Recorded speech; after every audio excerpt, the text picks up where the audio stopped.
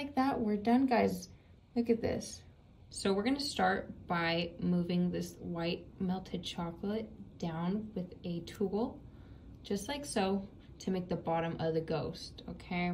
So this is melted, and all I did was use a spoon to put a little glob right onto this parchment paper, which is exactly what you need to do. Perfect. So once we have that, we're gonna go ahead and start dipping our chocolate. So we're gonna go ahead and get a strawberry, get a toothpick, put the toothpick right through, and we're gonna go ahead and dip it fully into our white chocolate. So you wanna fully coat it. You wanna get the very top as best as possible to fully make the ghost shape. Now, I always like to take off the stem and the leaf just because I don't feel like there's any need for it.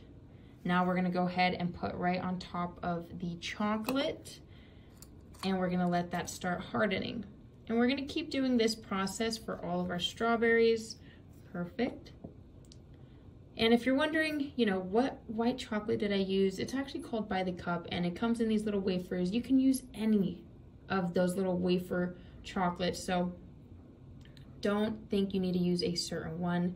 It really does not matter. And we're gonna go ahead and put it down just like that. Perfect. And we're gonna keep on going, guys. So I usually like to make 3 to 4 strawberries at a time because they're just so darn easy to eat, right? You can just eat a whole one so easily. So I always make a few, and if there's anyone around, they'll probably want one too because they just come out looking so darn cute. So it's always better to make a few at a time, I would say. Perfect. We're gonna go ahead and put it down just like that. And we're gonna go on to our last one. So there we go. Now, if you guys want, you know, you guys can always use a different chocolate as well, but we're doing little ghosts, so using this white chocolate is usually best for this.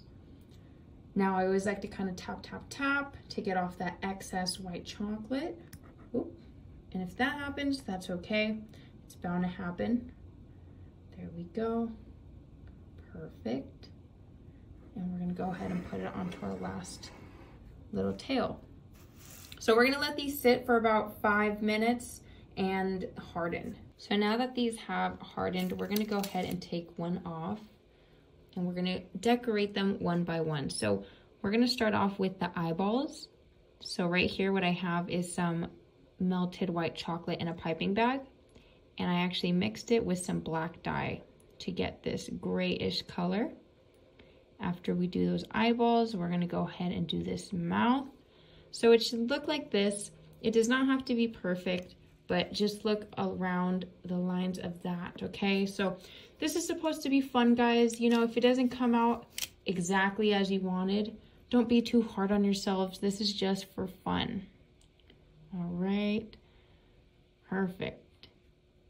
And something else I love about this, you know, it really is an activity to make these. So if you have kids, if you have a significant other, if you have a best friend, this is definitely something that you guys can all do together. You could do it with your sibling.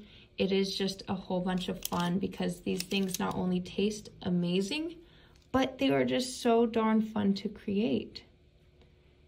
And, you know, I'm showing you this face and eyeball, but you guys can always get creative. You know, if you guys want to try to create some little goblins, go ahead and do that. But today we're just doing ghosts because I think that they're so cute for this Halloween season. All right. And as you can see, the reason why we use the parchment paper is so when they are dried and hardened, they come right off so easy. Without parchment paper, the chocolate could actually stick to another surface. Perfect. So these are all looking so good. We're gonna let these sit and harden, and then we're gonna add some blush. We're gonna go ahead and add some blush to all of these super cute ghosts. So go ahead and get a brush. You can use a paintbrush or a makeup brush, whatever you have at home. And go ahead and dip it in there and just apply the blush just like that. And we're gonna do the other side as well. Now this blush step is completely optional, but I think they look so cute with a little blush, okay? Look at that, perfect. That's one, and we're gonna go to the next one. Amazing, look at that. And if you don't have blush, you know, go ahead and skip this step. You don't need to do this at all by any means, but it is fun to just do. Another thing I like to do sometimes, I even add a little bow to these little ghosts, which can be very, very cute as well. I mean, you can really do anything with these. So that is the beauty of making them. You are the creator. You have full creative ability to do whatever you want with them. Perfect. I'll do a little bit on this side as well. Oh my goodness, look at how cute. Now we're gonna go ahead and plate these. So what I like to do is I get a slate plate just like this, and we're gonna go ahead and put them on one by one, just like that. Beautiful.